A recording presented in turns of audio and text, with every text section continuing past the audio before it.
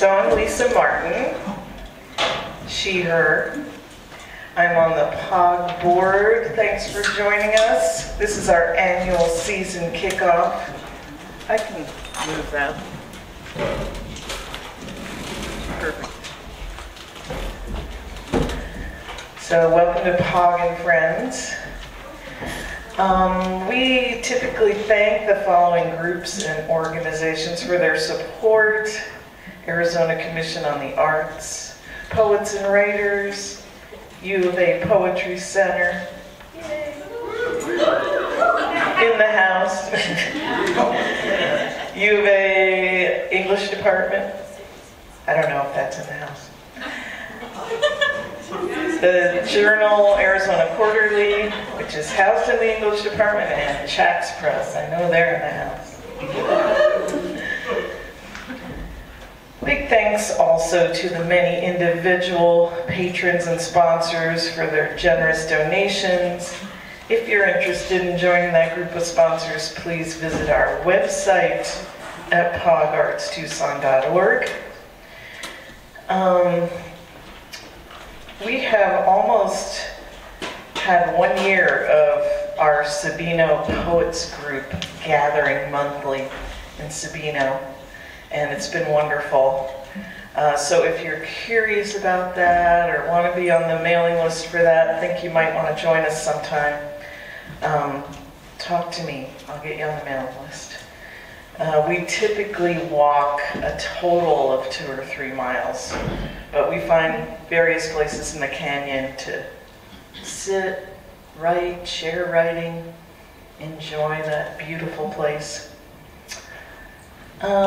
Speaking of land, we wish to acknowledge that being based in Tucson in the Sonoran Desert, we're on the ancestral homelands of the Tohono O'odham and Pasquayaqui nations.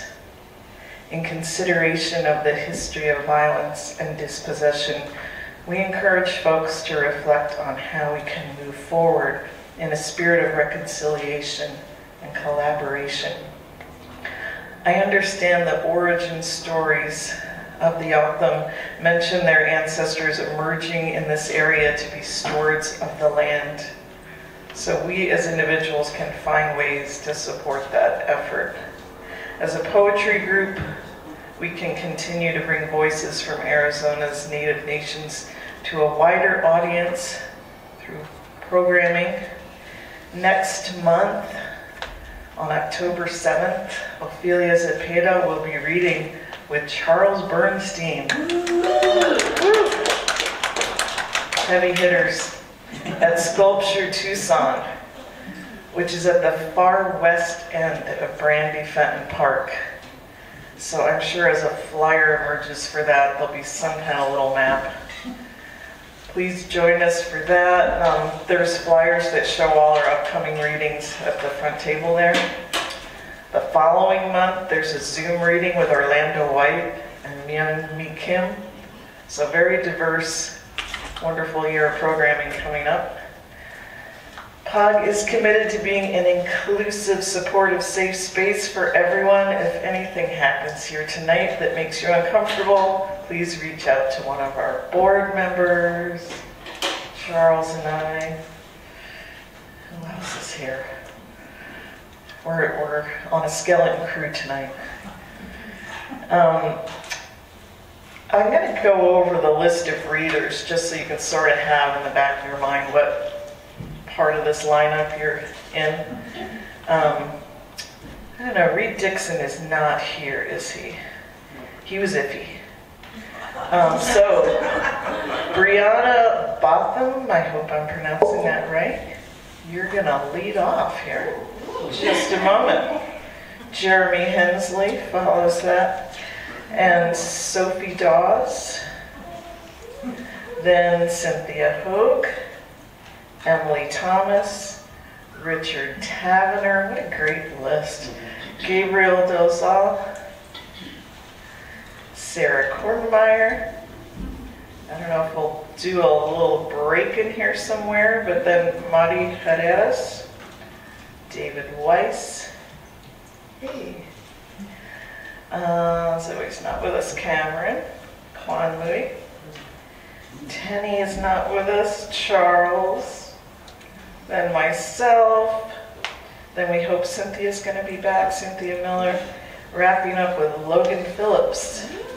So, oh, what a night. Did you want to say something? I want to say something good.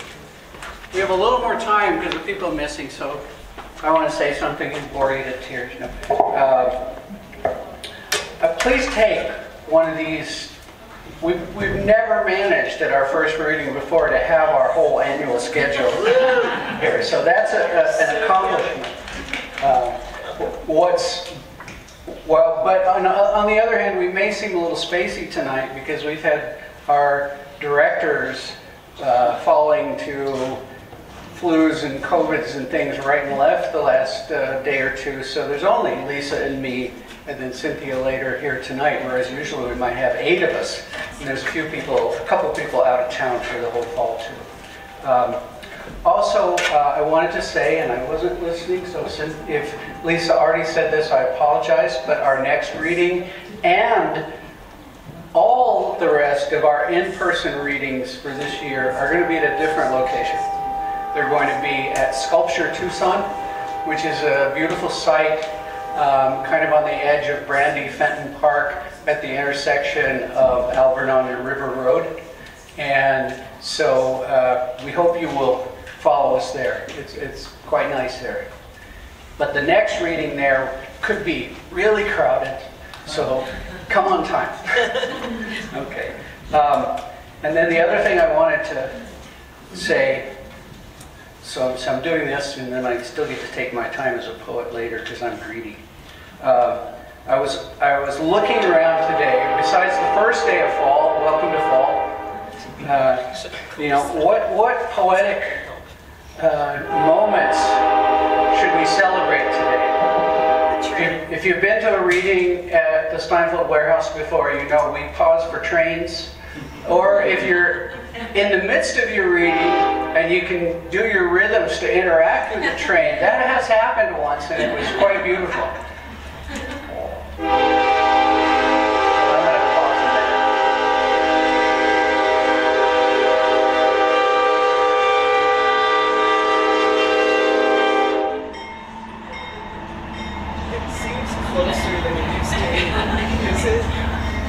I don't know.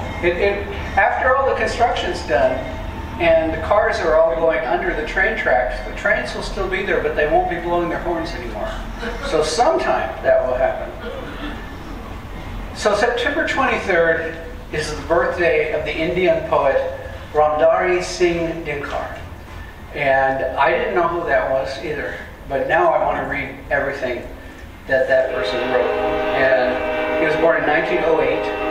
And so I wanted to read this to kick off this, which is a little bit about what not to do in your relationships with the gods, particularly Krishna. Okay. And this was about a noble whose name was Duryodhana, who would not give gifts which would have caused him to receive the blessings of society. So he tried to imprison Krishna. And this is Krishna's response. He roared and expanded his form. The mighty trembled as the Lord angered spoke. Bring out your chains. And yes, Duryodhana, try to imprison me. Look, the skies are within me. The wind is within me. The entire universe is within me. Immortality and destruction both are within me. The dawn is my forehead. The solar system is my chest. My arms have surrounded the earth. The Mainak and Maru are at my feet. And my mouth holds all the luminous planets and constellations. If you are capable, then see the whole universe in me. The living, the non-living, the eternal. Millions of suns, millions of moons, millions of rivers and oceans. You have come to arrest me? Have you got a chain big enough? Because imprisoning me is like trying to chain that limitless sky. When you cannot measure infinity, how can you imprison me? You did not heed good advice and did not value our friendship, so I will leave you now, making this vow. No more requests. There will be a war now. Victory will be the fate of life or death. Constellations will clash. Fire will rain down on the earth. I kind of feel like it's happening now. The Shishnak will bare its hood and death will open its jaws. Brothers will fight brothers as arrows rain down, and good men will suffer while the jackals and hyenas will feast. In the end, you will be destroyed, and you are the cause of all violence. A deadly silence descended on the court. Everyone was scared. Some had fallen silent, while some had fainted, except for two who remained unaffected. Dhritarashtra and Vidur were the fortunate ones, with hands joined, fearless, and with love in their hearts. They kept chanting, Hai, Hai, which is like pray, pray, pray. So, be good to Krishna, and have a great night. And the first reader is Bryanna.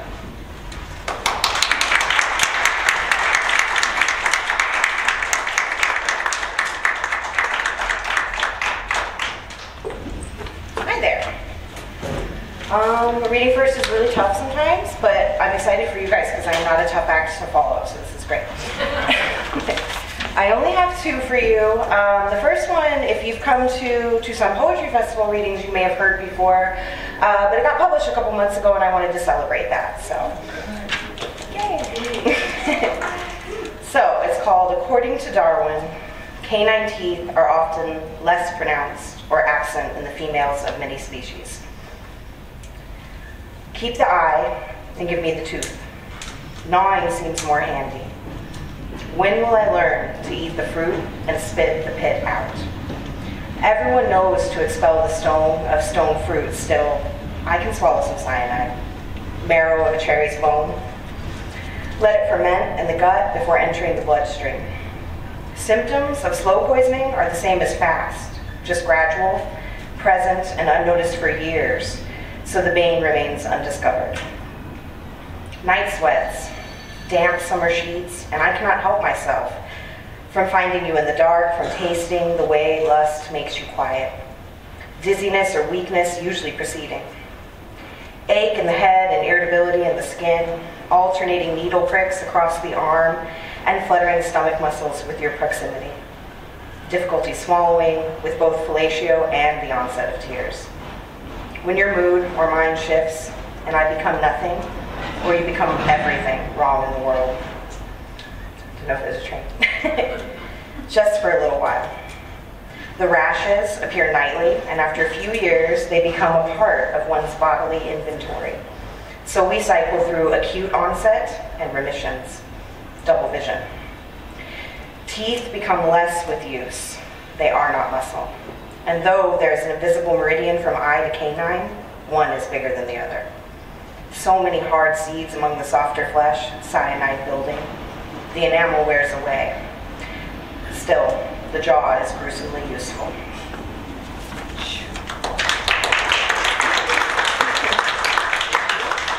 Thank you. The other is like the opposite of published. It's like a draft, and I do that to combat my perfectionism. So I like to share works in progress to fight that. It's called A Prayer for Hatred. I give you up to oblivion. One moment, eyes closed, body rigid, I am sure I cannot love you again. The next I awake, I'm running, panicked fingers grasping for all the little pieces of you. I used to love the way it felt. The small, ordinary miracle of it. A grin, not even meant for me, but for the dog. And something like a moth tugs at my stomach. Tension all at once evaporates from my muscles, the same way a paper cut heals. Involuntary. Bodies attuned to one another, imperceptible until unwilling. Now it's a kind of nausea, gently pulled by the invisible thread from my navel to your thumb. Your fingers fasten around my wrist, goodwill penetrating me again. And the shame of this is hot and wet between my legs. There's pleasure still. I've been gathering crimson candles. Hatred is a small god who won't hear me, but I like them anyway.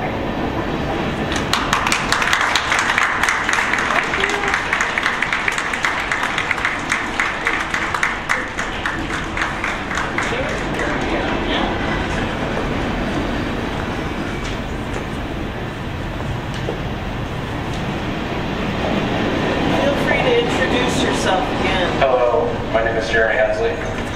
It's my first time reading here, and I'm excited too. I just wanted to thank Zoe Plytis for inviting me. I don't think Zoe's here tonight.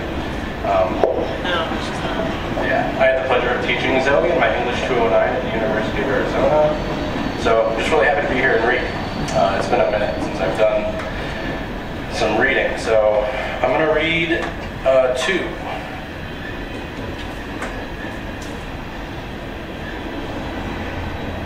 My first time reading out of this too. This is my MFA thesis, and I did a little printing job. I figured I might as well get some use out of it instead of it collecting some dust. The first poem has a little bit of a content advisory for some suicidal ideation at the beginning, but then it veers away from that. So it's very brief, but take care of yourself. Mouthful of basement.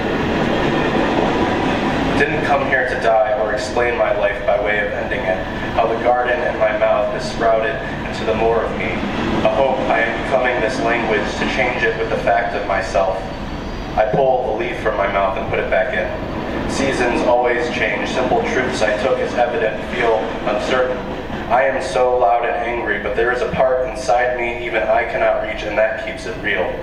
While front-loading the grief agenda, I feel laughter rise like heat lightning snaps overcast into a threat. Let me accept my citizenship of the nation unsolvable. Revolt tempers with laughter. Even bitterness has the sharpness of humor. Just as a little salt sweetens tartness, so the wound ripens. Glass is beautiful, but don't eat it. Glass is beautiful, but don't drop it. Glass, beautiful, don't become it. Licking the inside of my mouth taught me how I must savor my own weather as it spools to my surroundings, always leaving traces of myself. How clumsy of me to wish to be a piece of something, be at peace with something. The Capiz lamp I abandoned in my childhood living room blunted light to let its own beauty chime. Meanwhile, the maybes never stopped growing. I asked for the trouble of precarity and found boredom in its misery. Asked to ease my loneliness, to find my fucking limits, LOL. And here is the limit. My hunger has no name, and that makes it a dangerous nation.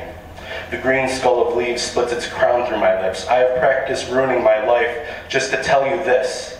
Hope is daft without a dagger. Half an empty scabbard is a time signature off its paces. And I want this song, want this garden, want this blood. Needed you to see my life and double check my possibility. Needed to lick every single measuring cup pristine. Now I'm at the foot or mouth of a river. A river puts its feet where its mouth is to unmake a tide. The longest recorded echo is nearly 2 minutes long, and it was the air, not the curved bunker walls, that sucked the sound into nothing.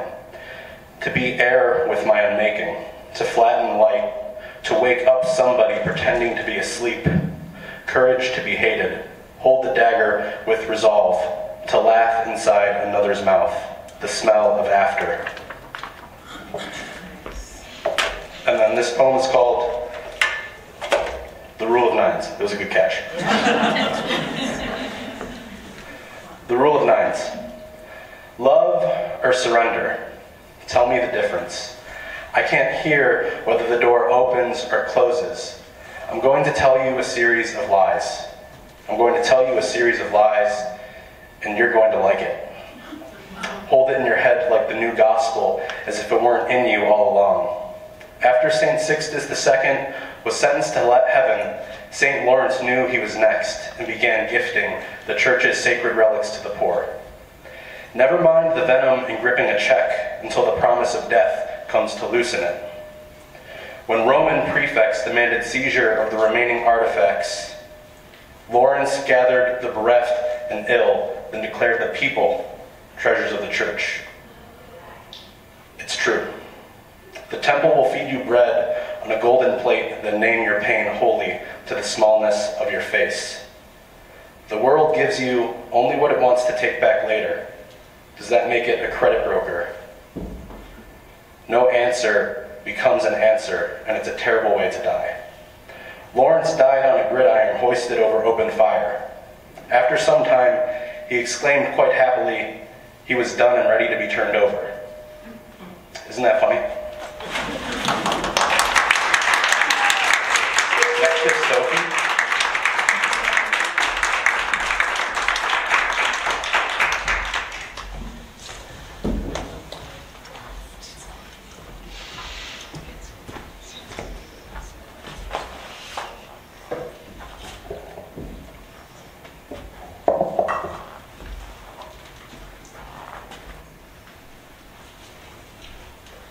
Step 1. Before baking the muffins, I whisper my wishes into the gooey batter sitting in their tiny tin muffin coffins. I turn up the hot oven and pray that my wishes come true. I'd steal a package of Hanes white underwear from the department store. I punch my favorite pillow 3 times and then yell cry into it. I look at myself in the mirror and demand to know, is that all you got? But I've never asked myself, how sad would I be if I were the cast around my broken leg?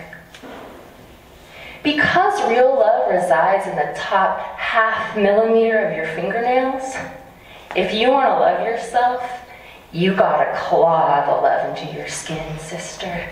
You gotta claw. The other day, this friend acquaintance of mine, Kelsey, said my band was silly. And I wanted to know why. What do you mean my band is silly, Kelsey? I wheelbarrow myself out to the alley and make sure to not ask any questions. No questions. Hold my pupils up to the sunlight. If they shrink, I don't really love you. If they dilate, I'm in love with you and we can have sex right away. After having this thought about the cast around my hypothetical broken leg, I go out dancing, get real drunk, and ask everyone in the bar who wants a piece of this. No one in the bar responds. Intermittently gyrating my pelvis and then swaying, I ask again, no one? I was told recently to never ride the show pony backwards. 2 handlers in khaki brushed her long white hair lovingly and said to me without looking up, "This pony is reserved for the shows. Thank you." I send an expensive basket of fruit up to Pretty Rebecca's 3rd-story window and call up to her, "Please, Pretty Rebecca, won't you smile down on me?" I ask her this a couple times when a drunk man stumbling down the street stands next to me and screams the same thing up at her window. "Please, Pretty Rebecca, won't you smile down on me?" I look him dead in the eyes and say, "Hey, beat it, man. This is my gay fantasy." But he just stumbles back a bit and leers at me. When Sun Ra sings "There Is No Day," I know what he means when he sings that. Because I'm looking for authenticity. AUTHENTICITY.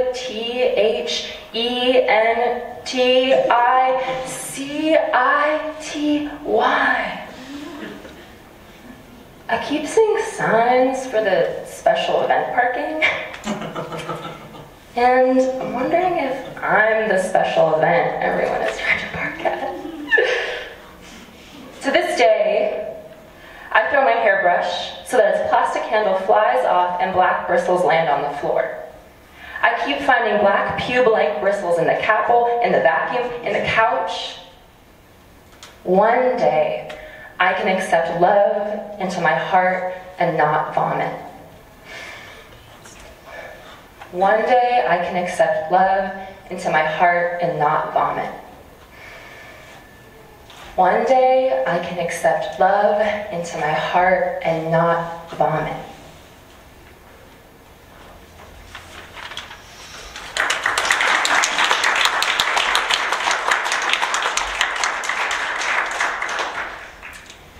You are more than the sum of your parts, or however the saying goes. High up in the mountains, the young woman pours milk from a glass bottle onto her rain-soaked field. Rats sip white milk from the dark soil.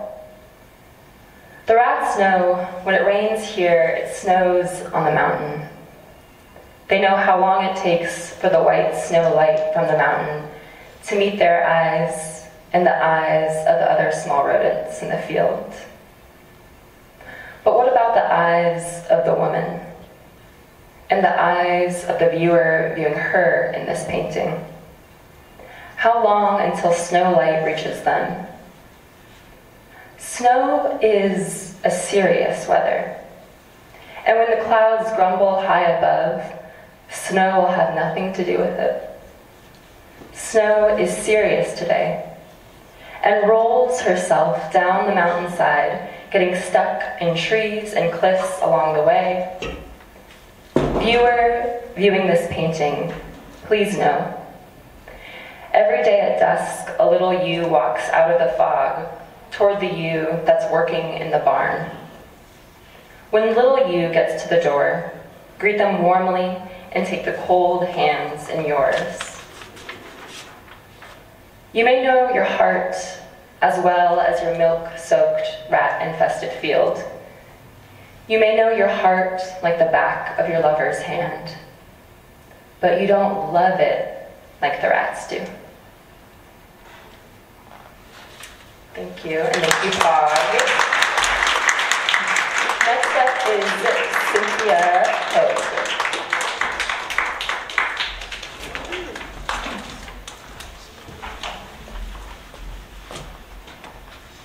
Such great energy tonight.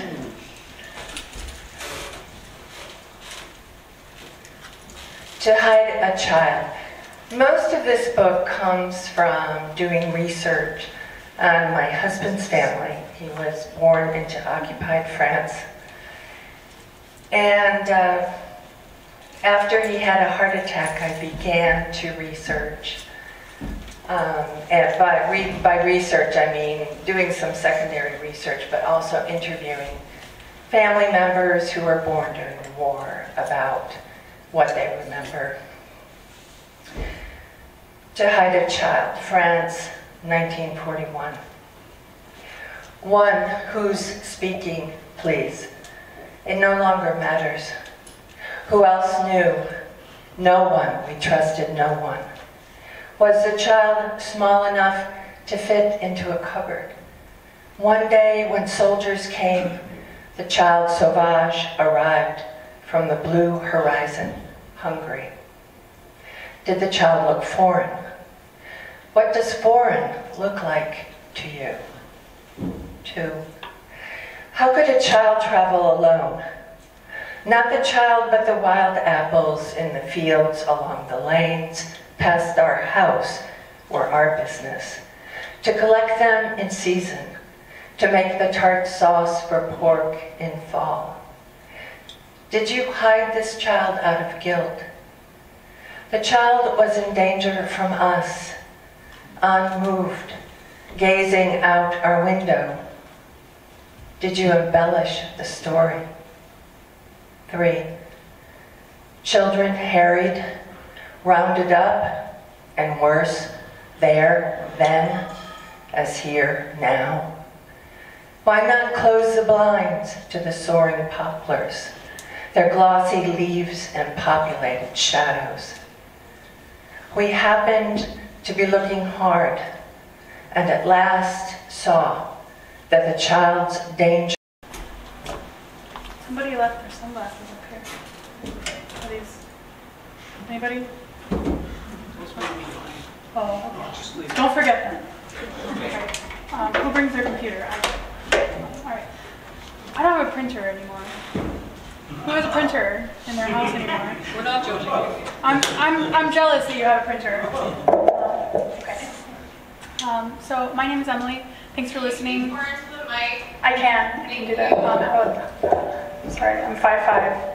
I think Cynthia was like 5'8". is my theory. Oh, there you go. Okay, well, that was I was off. So, okay, good. I feel better. I'm quite a bit shorter than you. All right. So I haven't read in front of anybody since about 2017, so thanks for listening. All right. Angels and tricksters. I look for signs like a dumbass or a New Age practitioner or some perhaps less mad Marjorie of Kemp. I remember one time in college when an MFA student came to a class I took on medieval mystics to give a talk on Marjorie. She saw her everywhere, on the BART train, in People's Park, reading tarot on Telegraph, screaming incessantly on Shattuck. I decided to play this game too. I see her literally everywhere.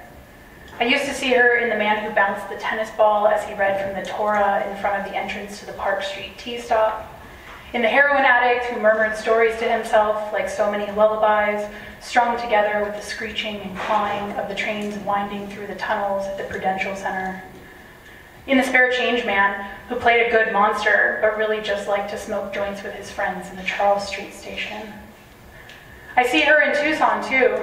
She is in The Roller Skating Heroin Dealer and in Robert, the shirtless, angry, gentle man with crazy hair, and also in Andrew, who is sometimes on his meds. Most of all, I see her in myself. I keep making bad choices. Did I say that I was looking for signs? I've been having visions too. When we camped at City of Rocks, I could hear chanting and owls hooting and angry calls from spirits telling me to just give up as the wind ripped through the weird dinosaur-y rocks. There were little furry creatures hovering in the shrubs on my walk to the bathroom in the middle of the night.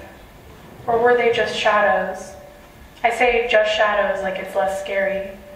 Exasperated and vigilant, I know the sign is coming soon, and the spirits keep whispering, give up, let go, fall apart. Okay, cicada apocalypse. I don't know what's going on out there, but it feels like it's spirits. Okay, little withered monarch corpses are littered everywhere. We walk between the old warehouses and the train. There are bicycles in the rafters of the sky, so we pull some down and take a less hazardous route. Follow the better cactus, sit next to it, wait until it tells you. There are always Blink-182 songs blaring from the boarding house next to your old apartment. As revenge, we fucked in front of the kitchen window. You were wearing those oversized yellow rubber gloves. But those boarding house fellas were not the least bit offended. They stood and watched like dogs in front of Wishbone ads on TV. The dogs were nicer after that. We cleaned out the backyard, found a fat black widow with 3 large egg sacs. You and Rob torched her. I felt kind of sad for 2 or 3 days. But the yard looked nice. The next thing I did was plant a garden. I listened to Joni Mitchell. I adjusted the budget. We talked in spheres and danced like sexy noodles and fought and fucked and fucked and fucked. And then I have one more. Oh, thanks again for listening. Origin story for a superhero. It was unexpected.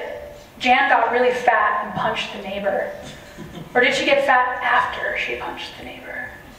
I can't remember how the story goes, but I do know that the guy telling it was a real fuckhead. Poor Jan. He dropped her off at the home, made a profile on plentyoffish.com, and met a woman named Tiffany. He's never been happier. Today is a cloudy day, and also I got caught in an elaborate lie. Sometimes I'm afraid of being alone, but then again, I'm almost always dying to be alone. Earlier, I looked up at some mesquite trees and thought how nice it was for us to be alone together. We joined in reaching our limbs to the sky. A bully walks into a bar, tells me I better be better, believe in God, watch my money, stop living beyond my means. Unfortunately, I burst right through my means on a daily basis. I have no other way. I want to jump right off this planet, take the dog with me. I'll wear the butterfly cowboy boots and my real plastic raincoat from the Albuquerque thrift store. Today, I got tangled up in a lie. It was well-intentioned. It was like Jan punching the neighbor. It was not the lie, but the truth that made me snap. I'm not very capable, but I keep propelling myself forward, boot-clad, desperately needing a haircut. I feel what it feels like to feel. Someday I'll climb one of the mesquites and at the top cry out to God, "Help, I'm down here." Thank you.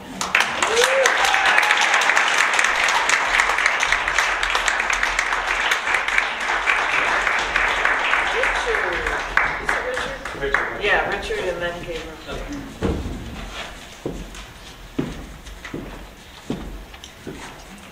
Hello, I'm Richard Tavenner, poet and electrician. Thoughts like fish. Not till the nudging of root or stem made deep thoughts when swimming like fish in the plant-covered pond catch our distracted eyes. Horizon in weather. To stand in a field without fences or windbreaks, and beyond distance stretching away where vision searching must finally fail. We are the center, and as we move it does too, circling round us. In winter's misty light, its heavy air absorbs our sight. And there is no edge then on this treeless plain. It is a verge, it continues. One may walk into it, but what's gained is also lost. Soloist. Our mind's reason, like a lone tree in a fertile field, must anchor itself with deep roots. For in the winds of emotion, though moved itself, might be taken by the sight of swaying waves of grass, the uplifting of heads to sky, the bowing down to earth, and be tempted to join that heartfelt chorus below. It may wish to lose its lonely perspective, its lengthy solo, and lie down among the many, absorbed and absolved. 57th year on Earth. Yeah, that's about 20 years ago now. It was my 57th year on Earth, stood there then in the afternoon autumn amid the green of my garden. My wife as witness, and I in her eyes, lover and maker, worker in the world, blue of the day, black of the night, girt and shod by leather of the animal, my body and heart hers. Nature points to my heart with its wooden finger.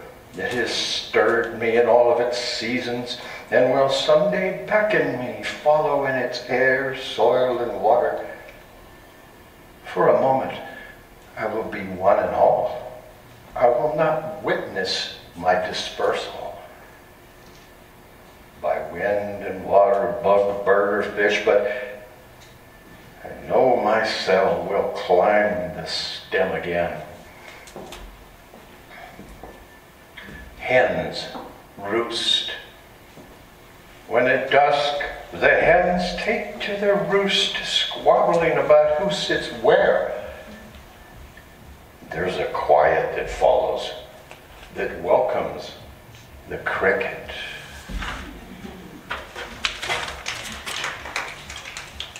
After me, Gabriel.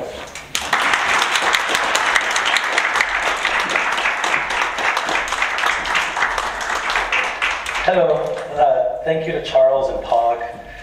Like I echo what Cynthia said, there's a great energy in the room. So this poem has some audience participation. I usually don't do anything like that. So your all's job, I'm going to ask a question towards the end of the poem. The question is, who will get to cross the living? And then I'll point at you all and everyone say, no, just the living's lips. Do you think we can do this? We can practice really quick.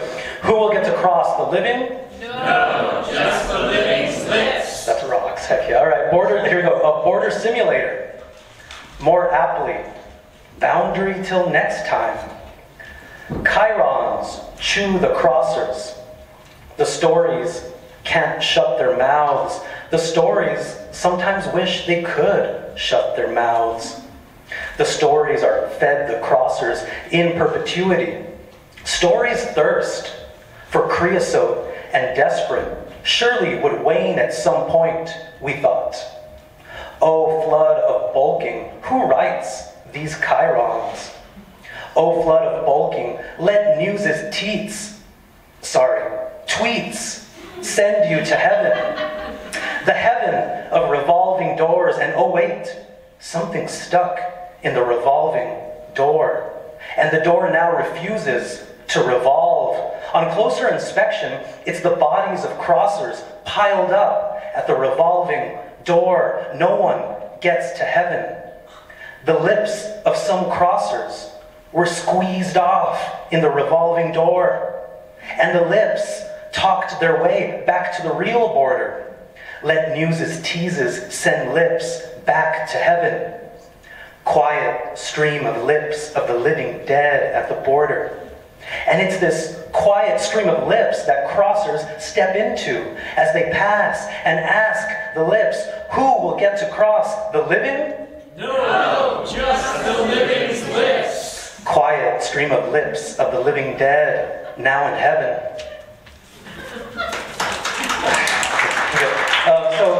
So this next poem is a very, very rough draft. I write large pieces and I just get my greatest hits. I think Cameron put it in a really cool way. It's like a personal cento or cento or whatever. So these are just random lines that I like.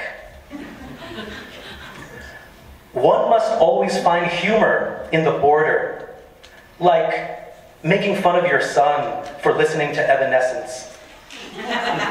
A light trained on the crosser so we can see his creases and wrinkles and lines. Who among us has crossed through the lines of a crosser's face? There's laundry in my mentions. Sister of the lords of the shouts, invisible hands can't create a border. Customs sees plots everywhere, narratives, and then graves. I have laundry in my mentions. We needn't be disaster shopping so early in the season. To customs, I did not paint the painting of crossers that I'm famous for. I haven't painted anything like my most famous painting from crosser. Crossers don't need the story, you just need the headline. You don't need the interview, you just need the chyron. How are you so hungry, yet full at the same time? Can a resident be open borders and close the crosser's mouth? A sleeve made of bones of a wizard. A winding ocean of cars at the port of entry. More depth and shadow in the capturing of the face. A process where old memories steam in the heart and new crossers oxidize into existence. My skullduggery, my Nutella spring. You don't have to be faster than customs, you just have to be faster than the crosser next to you. The wrinkle in the border, what's in the wrinkle? Are crossers hidden inside the wrinkle? Do not let any wrinkle go unironed. Wrinkles on the border, what? Does this cream hide wrinkles? A time portal has been hiding in this wrinkle. We just found a wrinkle from 20 years ago.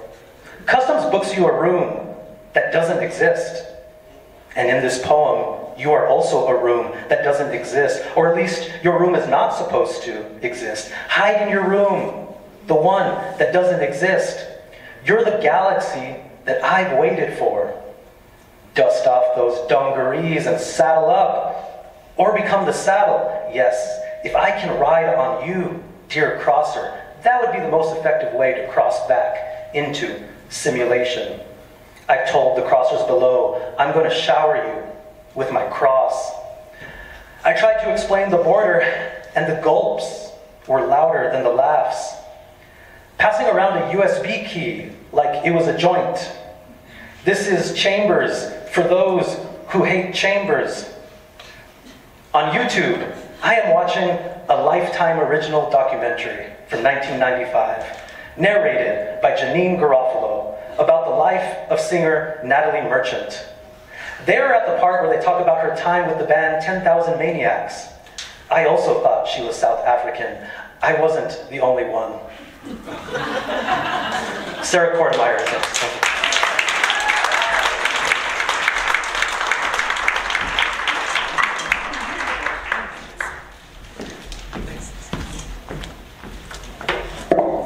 Hi y'all, thanks so much for having me. I love this format so much. Isn't it great energy? So I realized when I was putting this together that I'm kind of a dumbass, and I gave this poem a title that I've only ever seen written, and I've never heard anyone speak. So is it epithalamium or epithalamium? Lamium, thank you. So it's a wedding song, right? Made from Shakespeare's Sonnet 116. Let me bend the star whose love alters me. Let me love the tempest's edge. Let me take time's error and prove it. Let me not alter the bark of me.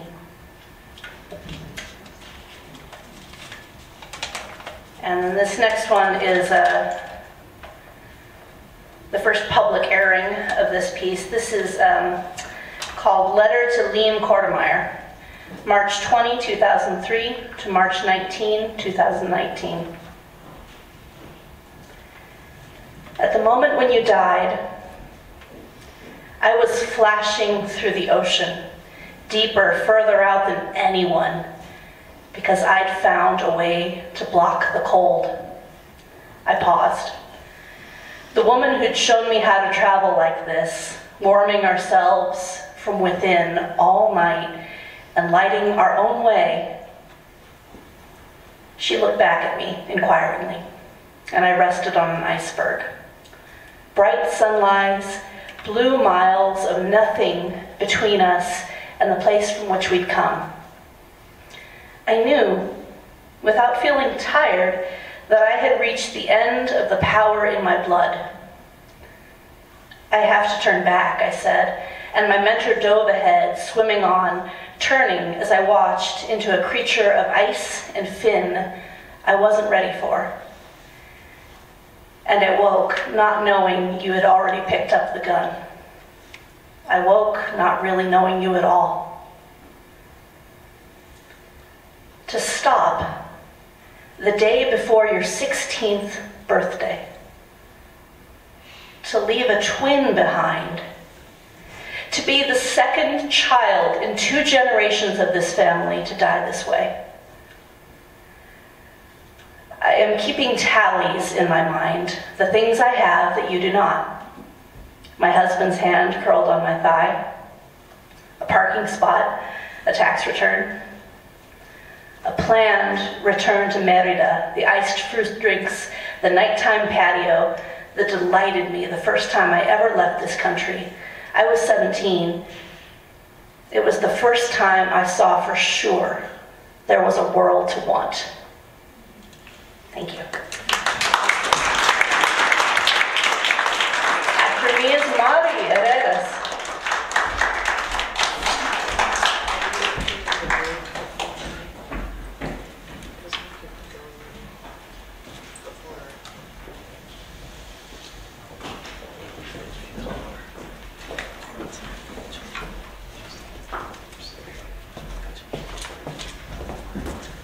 Seems like this is a good time to, for all the family that join you at poetry readings, we should give them some thanks, because they come, they join us.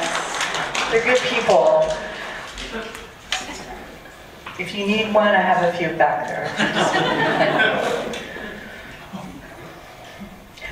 Last monsoon, the first week of July, I fold worries into the kitchen sink, in the creases of a monthly water bill, in the hairy mess pulled from the shower drain.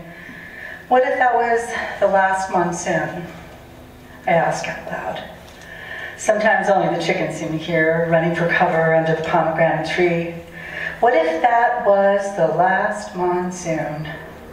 I whisper, blowing air from my lips on the large nopal pads, hoping to create welcome spots for baby nopalitos, for ruby red fruit the Gila woodpecker always eats before I get there with tongs in hand. The first week of July, I blow air into the sky above, wondering if I can create my own weather pattern. If I blow here, kiss here, point here, step here, dance there. The first week of July, I fold worries into the kitchen sink, in the creases of my electric bill, in the plastic outdoor chair, its edges brittle from the sun, ready to dissolve into the city's dust. What if that was the last monsoon? I wonder, looking at my face in the mirror, sun blotches, lines, spaces that remind me of my mother. Rain comes, eventually, in torrents. Shingles fly off roofs, hail pelts concrete, citrus leaves unfurl, and creosote lifts into the air, and even the quacha from the chicken coop completes this desert swamp that I adore. Yet still I ask, what if this is the last monsoon? I whisper, blowing air from my lips to yours, wondering if I should prepare for the days that harden us into this city's dust, our own weather patterns.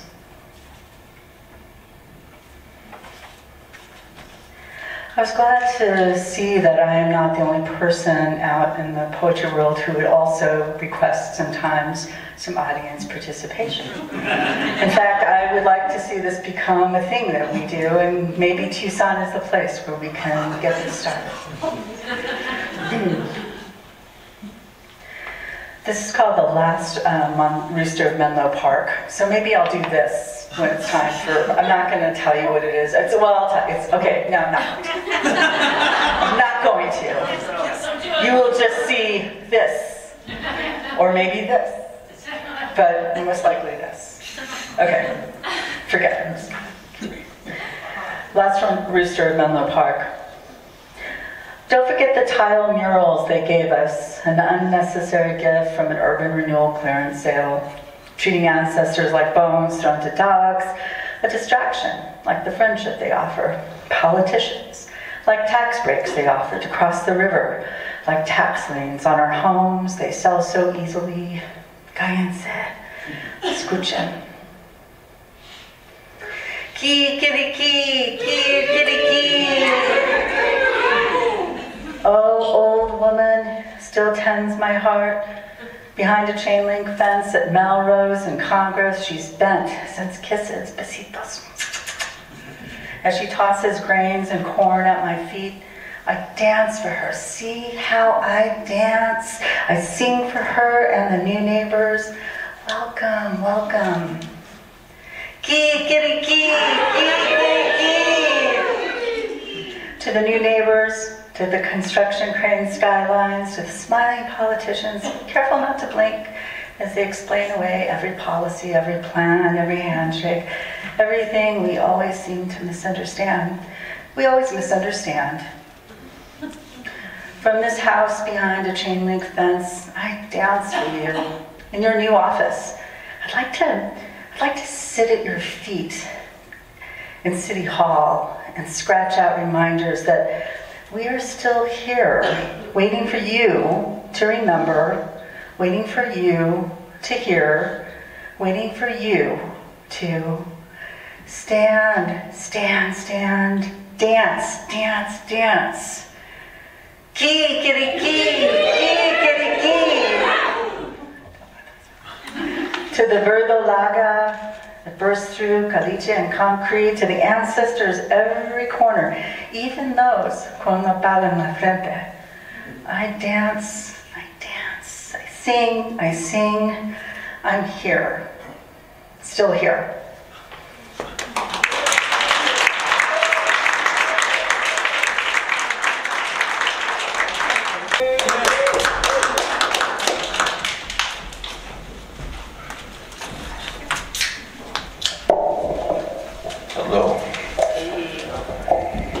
So this is from a project that I call, I call Ebbles. And it's really this sort of exercise in close attention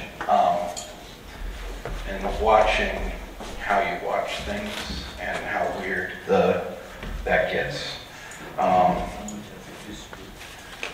So I've been basically filling up these notebooks, and then of these various situations and feelings and things, and then taking stuff from that and doing weird shit with it. So this is what I wrote as a sort of elegy for my grandmother who passed this summer.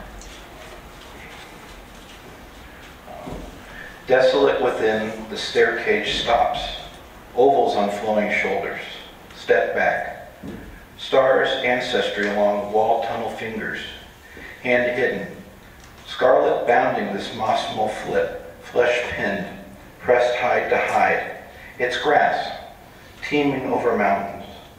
Misfilled crown remembers instants before borrowed light. The letter sound clicks like a June bug against a screen with a soft rolling twang at the end. Dirty nails digging, hoping to perceive. Kafka, as for God, sometimes yes, sometimes no. Myself to the doorbell missionary. Satan was Jesus' boyfriend. If the sky's blue were amen, I'd love you. Bush full of water, Texas Ranger in bloom during summer. Lavender and coconut twirls along my curls. The breeze comes from behind this morning. Beside, labored rise and fall, a not quite blistering night with few stars, hand clutching covered a mouth. Tenderness surrounding generic kachina pattern, mini dream beige and altered, the curtain nearly drawn. A kachina staff blossoms, awakening those beside. These flowers fold outward, cradling you in their blooms. Your ghost was in their breath. Subtle vapor. Sprinkle mind, exterior colossum, esophageal catch and hardwood rainbow, dreamt a terrazzo floor heaved as a sea, and brass Lazarus wove as Penelope at her loom. An elephant's foot hangs in the yard with a bird's nest a few feet below. Salon said, reality must be one. Seems joy must be one also. A fly lands on my thigh, rubs its forefeet together, and stomps around in circles. Tell me anything but a story. Thank you.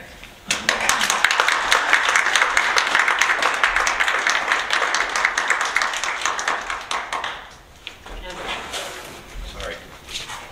Cameron, Quan, Louie. Hi, everyone. I will also reiterate, this is lovely. I feel like it's like poetry tapas. Like, I get a little, like you're cracking me up, and now I'm crying a little, and now I'm like participating, and I'm making chicken sounds. And I think there's something to the POG format, and it sort of like thwarts the genre of poetry reading, and you feel like you're kind of just allowed to do things you're not supposed to do, I guess. So I will continue the participatory poetry stuff by passing this around. And you don't need to read it. This is, I'm not going to read this to you. This is a poem, but the poem I'm going to read to you is about making this poem. And so, yeah, I mean, you can try to pick a fragment out from it if you want, but you can also just like lay hands on it or commune with it or whatever you want to do. So you can pass it around. All right. This poem is called Marianne or Muriel.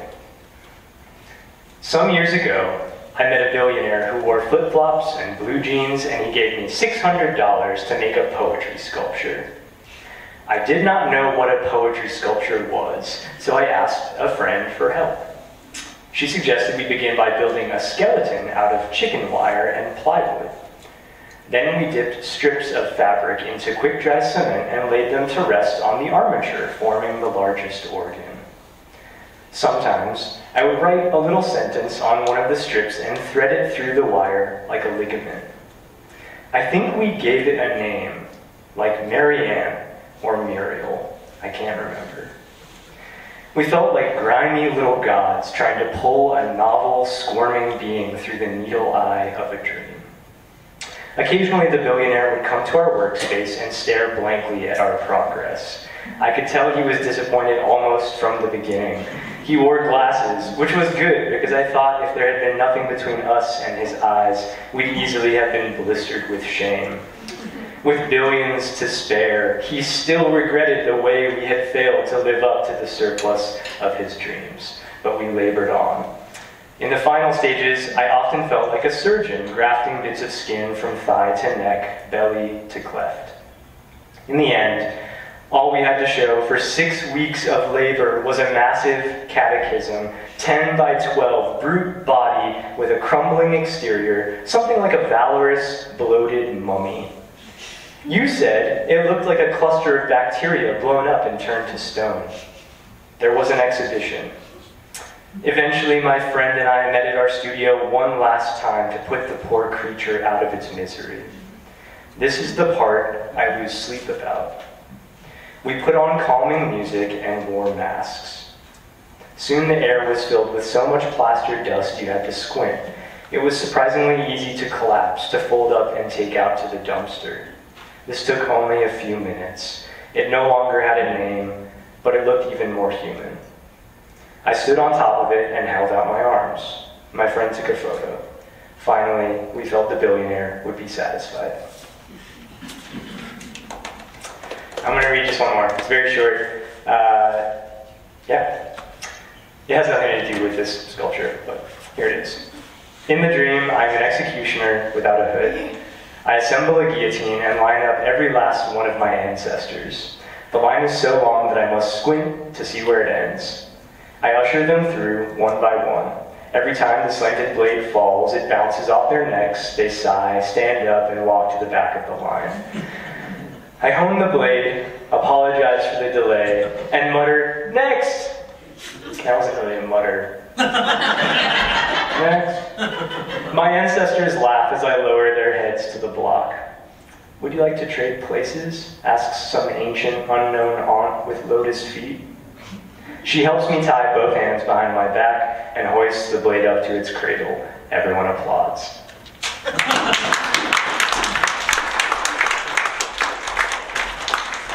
next, Penny Nathan is not here, so Charles, come on down. And that was Cameron Quan Louie. I didn't say his whole name before. Thank you, Cameron. Echoing others, there is great energy tonight, and I'm really sorry we're missing Penny Nathanson. Yeah. Some of you know that's just kind of amazing, and he's one of the people, along with a couple other people in this room, who were here at the beginning of POG, which is now about 27 years old, which, like, for a poetry reading series in human terms, that's like living to 140. And yet it still feels like there's something fresh. Okay. I've been looking at old stuff because I'm old, and because I've been asked to put together kind of selected poems, so I've been looking back, and this is something from far back, particularly when I was thinking a lot about Gertrude Stein, and I was, thinking about her, a rose is a rose, which is also Eros, the spirit of love, and arrows, the little things that Cupid shoots, and all of that all together. So here you go. Arrows rose, arose upon the ground. Upon ground, upon the air rose. Prose arose upon ground, arrows repose. Ground, mound, rose, a rose, arrows. Suppose a rose, ground, arrows. Propose prose. The ground supposes, air rose. Air poses a rose. Suppose the arrows. Rose impose upon the ground a rose. Air round a rose opposes. Arrows, eros upon a ground around a rose. Poses, suppose the arrows, a rose, rose. around upon, suppose, impose, propose a rose rose upon a round, rose grows, propose the arrows, rose, alas, arrows. I suppose there's something implicit in there too, at least in Stein's, about a rose, like something arising, almost like Eros proposing a resurrection. It's kind of cool. Okay, and then, and also I wanted to say that, you know, invoking somebody like Stein, I mean, I love it that Marjorie Kemp was invoked here. Sun Ra was invoked here, and Shakespeare and others. And this next one is a little bit that. This is almost brand new, or at least for me, it's only a few weeks old.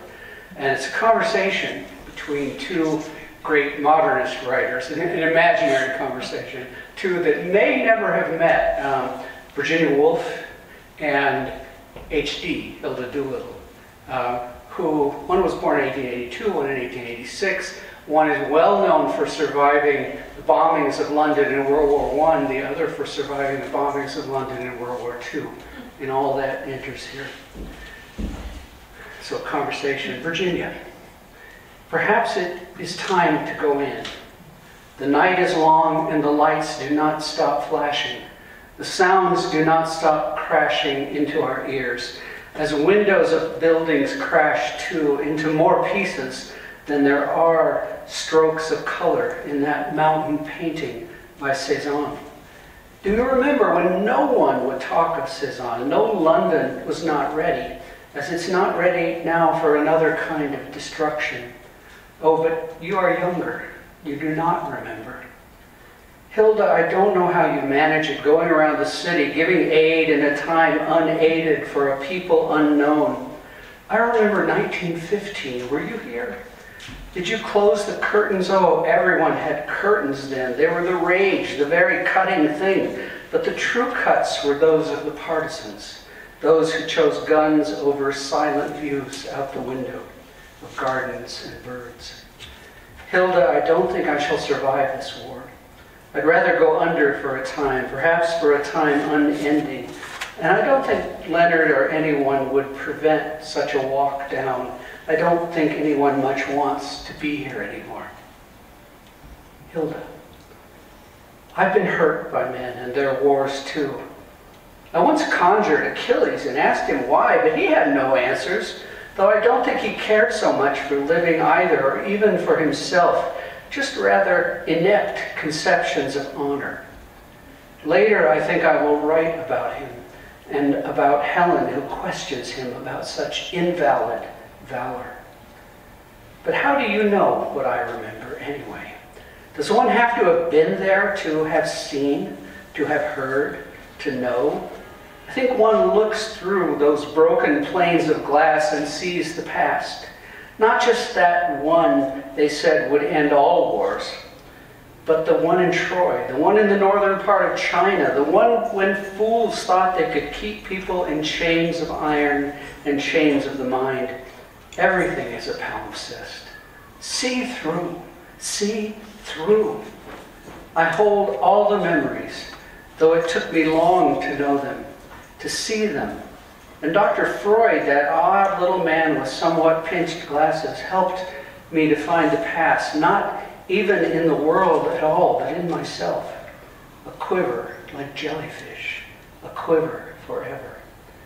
Virginia, I have not meant to lessen what you have seen and given us. I have learned from your visions of women and men and upholstered rooms much of what I hold dear. And I want to free you, to go where you must, to carry the stones as you will. Virginia. Or maybe I do know why you give aid. I mean, what else is writing?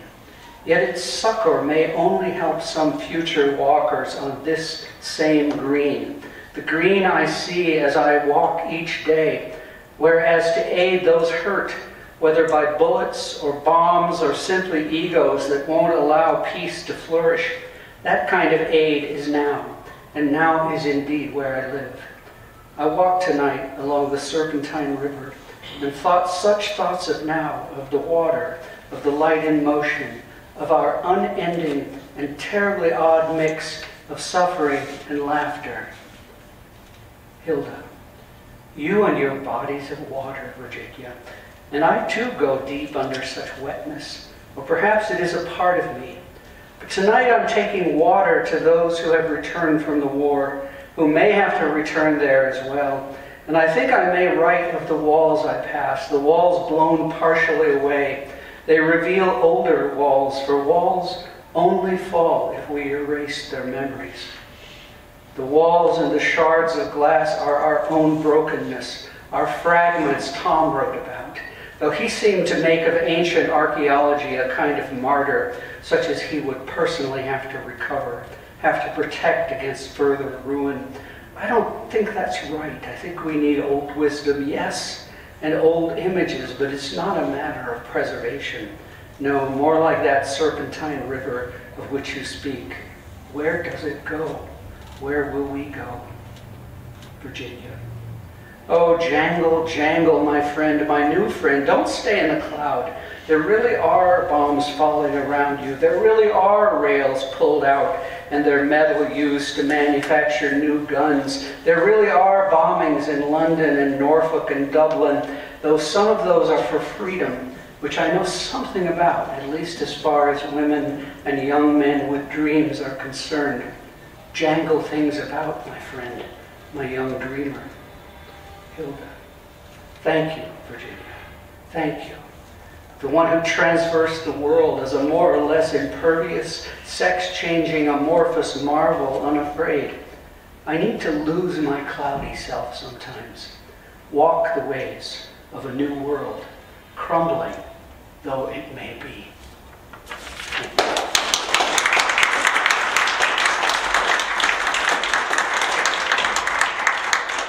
Lisa, Periale, Marty.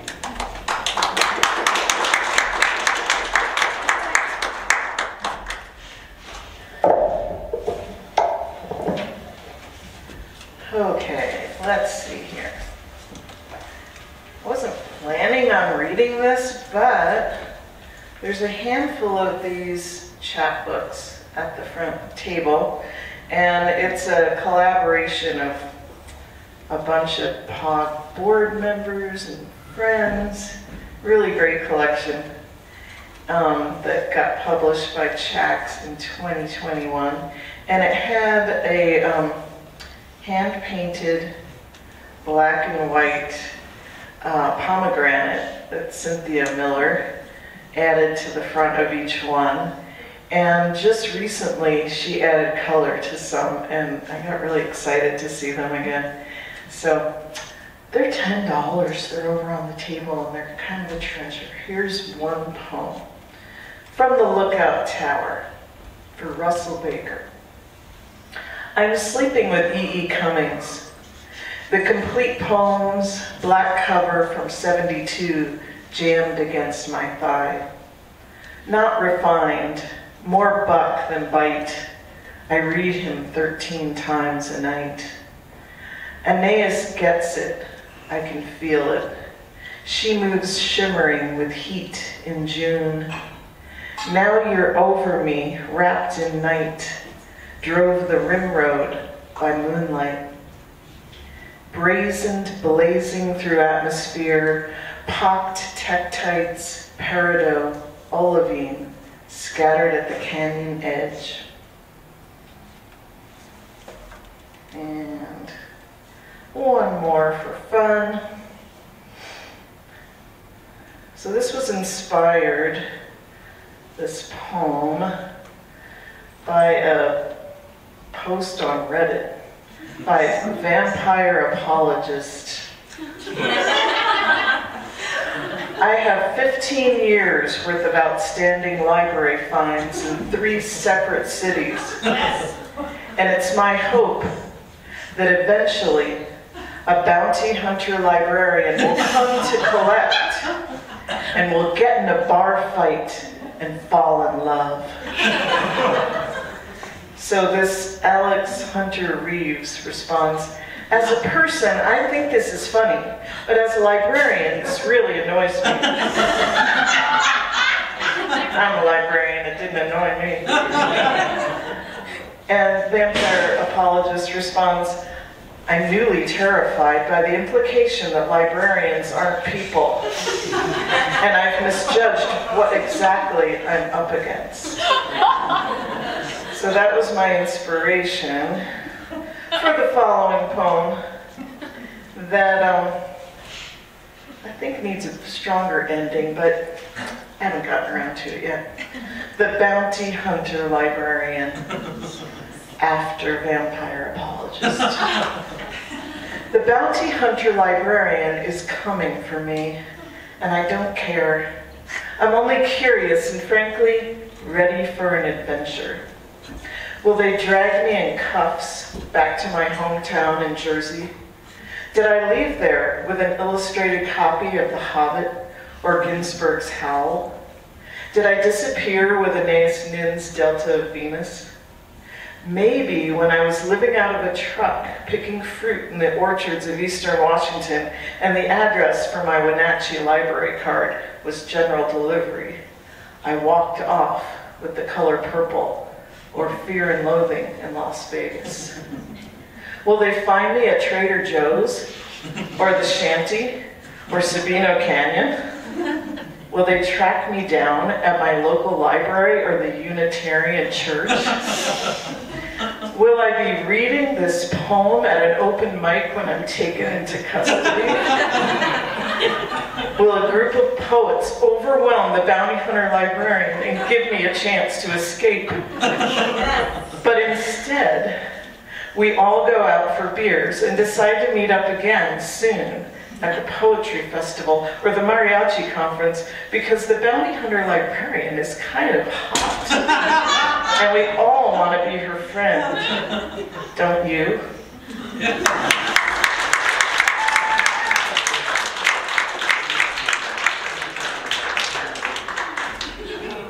Cynthia Miller, you are up.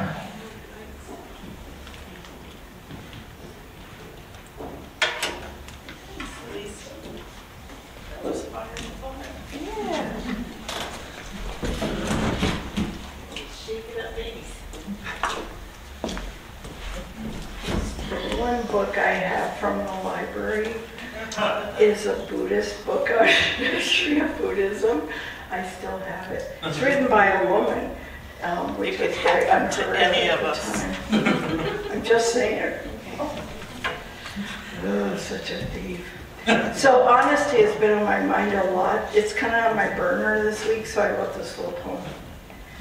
Honesty is the hand that comes from the sleeve of doubt. Honesty cuts and mends, softens and stops. When the woman lies to me, her arms shrink at her sides, her eyes get really small, even her hair looks suspicious. I say that all I want is honesty, this or these or those or none. Oh, here comes the near me. Yeah, it's been very busy. It's all right, really fine. Leave me as I am. And then I have this confession poem. This is to Publishers Clearinghouse. I just, it's Yom Kippur, right? So you're supposed to tonight is the night you hold all people dear to you that you've lost. And tomorrow you make amends for all the bullshit you brought onto other people's lives. Anyway, so here's a Publishers Clearinghouse. I didn't buy a ticket for this contest, but I did buy solar lights 3 different times, cat toys, kitchen towels, brick stickers, a travel bag, scissors, a round rug, night goggles, a bendy kitchen snake, plastic sleeves, tomato clips, blue iris, and cashews, powerful flashlights, a roll-out pad of flower seeds, push pin with wall strip with push pins. The best was a teeny tiny metal mail truck with its teeny tiny blue mailbox for my teeny tiny life. I know it so well and it never changes. Like living in the country song. Not sure if I'm winning anything anymore. Nobody at my door. Abundance, a river running somewhere by. Probably why I bought Blooming Red Flowers, music by Meatloaf, music by Sam Cooke, muffin papers I used to use, a giant pancake flipper. So many rubber things, cloth things, cheap things, wrong texture, too small, too wrong, nobody really needs this shit. What am I doing? Tear that sticker, find a stamp. Did I win?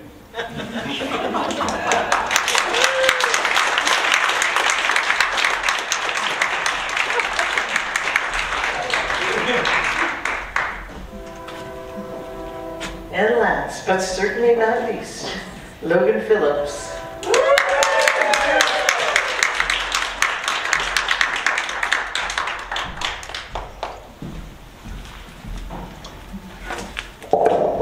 Hi, friends. Yes, thank you for having me, and it's been a really fun night. I'm going to read one piece from this project, which is the latest number in a serial ongoing project called Novografias, and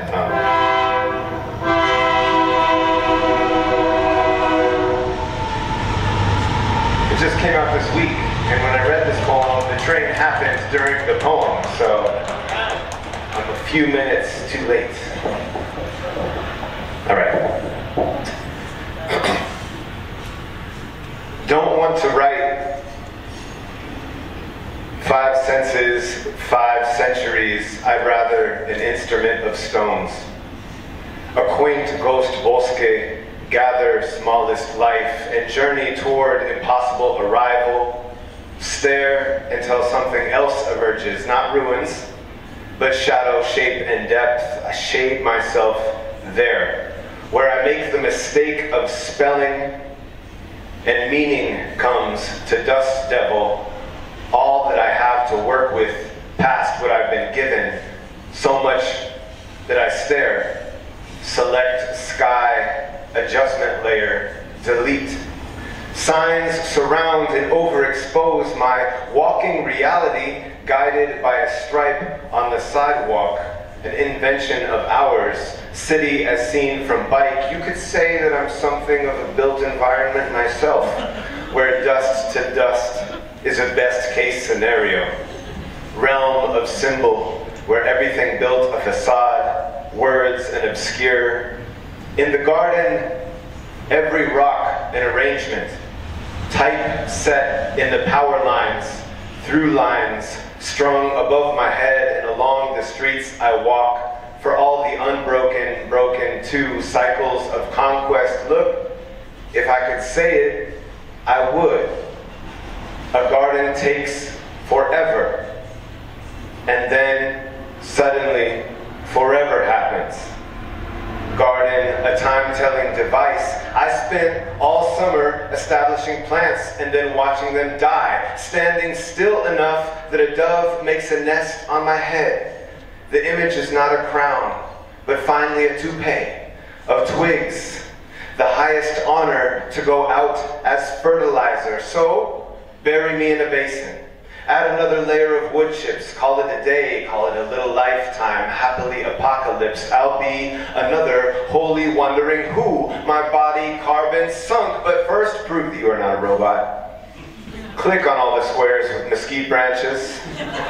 Click on all the squares with a sense of place. Click on all the squares that typify your relationship to plants, then open portal access process.pdf. I am who I conspire with. Open space, something left to tell the story, to walk the physical plane and understand in situ. It's another way of saying, get there before the bulldozers do. The poem, all arrivalful, also nowhere, a continuity. Everyone thinks they are the exception. Me, I'm just selling my living hours and creative energies in return for food and shelter. So how about it? Well, at first light, the sigils come through sun glare. If I stare at sun letters, long happens parallel, one dawn at a time.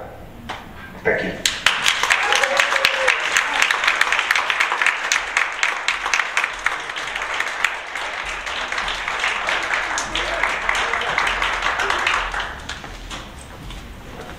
just want to thank you all for being here.